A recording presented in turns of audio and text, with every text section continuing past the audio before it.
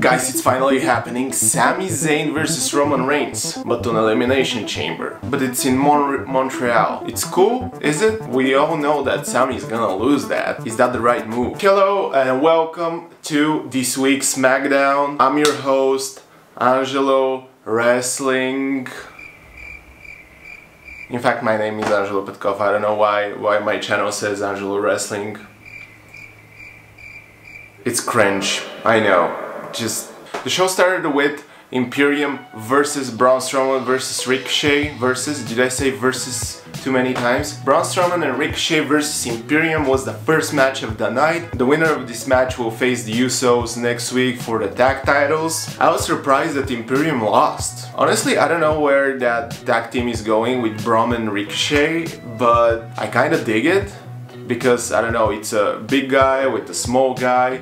But we all know it's gonna lose. Why am I surprised that it's not Imperium the winning team? Because, as I said in the last episode, Imperium was heavy pushed in NXT. So I was expecting kinda the same thing here right now. I guess they're delaying the inevitable.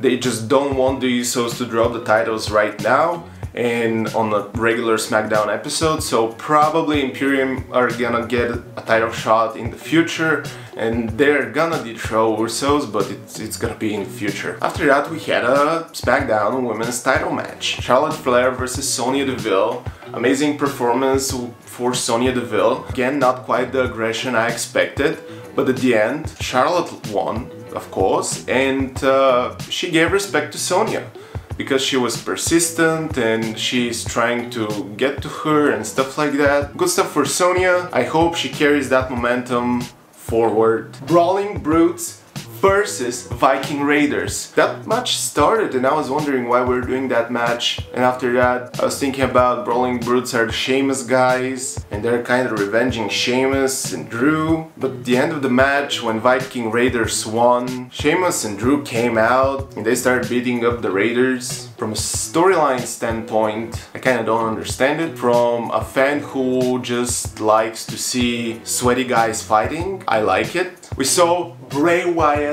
epic segment. It was like 5 seconds, but it was more than enough. A lot of people are saying that the storylines leads to nowhere with the Uncle Howdy. Some people are saying that Bray Wyatt is overrated. For all the people who are saying that, you can quote me on that one. You can, you know, you just don't get it. That's why you're, I don't know. At least I am for that part of wrestling. That is more storyline, long-term, story-based, have an actual idea. It's not about only the fight, it's about the story outside the ring, inside the ring, the whole drama. That's what I'm talking about. We had a match for Elimination Chamber Qualification. A few days ago on Raw, we saw that 4 women are automatically qualified for the Chamber, which was kind of weird. So today on SmackDown, we saw that 4 women are trying to qualify for the Chamber. Shotzi, Shayna, Natalya, and Zelina. I'm not gonna lie to you, I was expecting Shayna to win, and after that Shayna to win the whole Chamber. Why Natalya won? I have nothing against Natalya. I'm just not a big fan, but if it all makes sense in the end, I agree. Okay, cool. Moving on to the best segment of the night. Moving on to the segment we were all waiting. Moving on to the segment that we were waiting for a whole week to see what Roman Reigns is gonna say. What Roman Reigns is gonna say about Jey Uso, about Sami, about Cody. What Jey Uso is gonna say. What Sami is gonna say. A lot of questions, and to be honest, I was a little bit underwhelmed because we received almost no answers. I'm kind of an idiot because I'm scrolling a lot of Instagram in my free time. And even if I'm not scrolling a lot, I just go to the explore page and I automatically get all the leaks and all the rumors. So I knew that Sami versus Roman is gonna happen at Elimination Chamber because it is happening in Montreal, where it is the Sami's hometown. And I kinda already knew about that match. But do you know what is exciting though?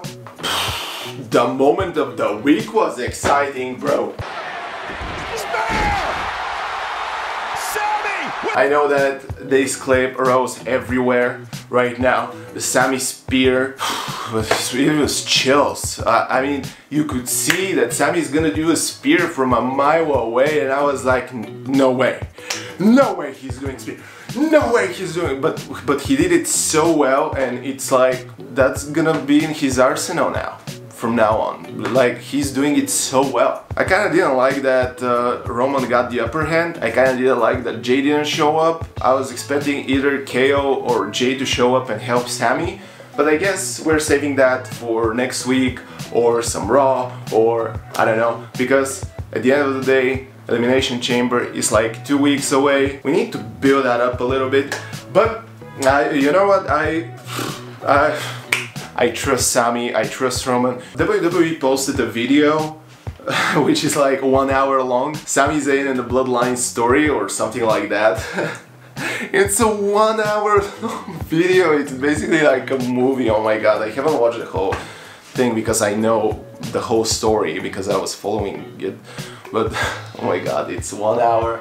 What a great story. The pop-up that Sami got is amazing. The pop that Sami is gonna get and Kevin is gonna get at the Elimination Chamber is gonna be insane. So I can't wait for that. So yeah, that's it for this week's SmackDown. Yeah, it's that part of the video where I stand right here on that part of the screen and you can see the previous video. What are you waiting for? Like, usually I leave like a couple of seconds for people to click on that video, but why are you still here? To watch me do some funny stuff? What do you think? I'm a clown or something? No, I'm not a clown. Maybe I am.